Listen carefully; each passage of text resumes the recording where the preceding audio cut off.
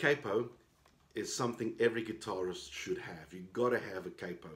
It's a piece of equipment that is really handy. Sometimes music is written in a certain key and it's really hard to play. If it's like in the key of B major or F sharp, then you can use a capo. Like if it's, let's say it's in the key of B major, and you'd have all these, the chords would be B and F sharp and then E over there.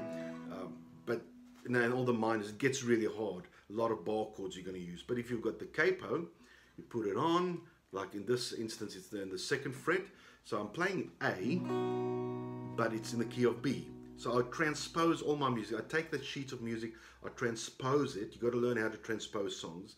And I transpose it to the key of A. But with my capo on 2nd fret, I'm thinking A chords. I'm playing A chords, but the band would be in the key of B. And we'd echo the same song. It'll be just a complementary sound. So it's a very handy thing to use. The other use of a capo is if you're 2 guitar players and one would, let's say, play in the key of E over here, open chord, E, and you want to do something complementary to the other player. You could transpose, again, the music. So let's say it's in the key of E and I transpose it down to the key of D, because what it would then mean is if I take D there and I move it up to the 4th fret, this D shape, I'm in the key of E. So I put my capo on 2, and because I'm in the key of E, but I'm thinking D chords, playing D chords, it adds another color and flavor to the song. So there's my E, and the other guy's playing this E. Same chord, but different tonality. So a very handy thing to have. But yeah, the last thing I might just say is how to put it on. I find you've got to have one that's got good tension, and you have these adjustable knots where you can tighten it or loosen it if it's too tight.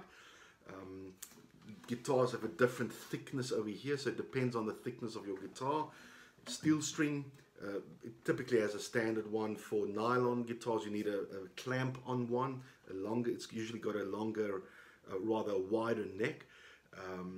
Yep, and then I find it helpful to put it on close to the fret, really close to the fret.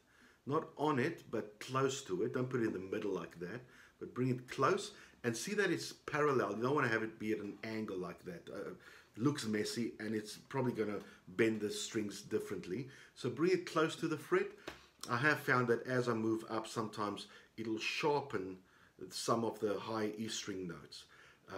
If you're going to play a lot of songs with the capo on, I would actually tune. Once it's on, I would tune and check my tuning.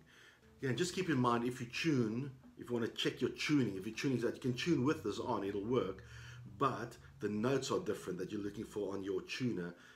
If I start from the bottom up, this would be now an F sharp, that would be C sharp, and then of course A, E, B, and F sharp again. Or anywhere else you put it, you just got to adjust accordingly.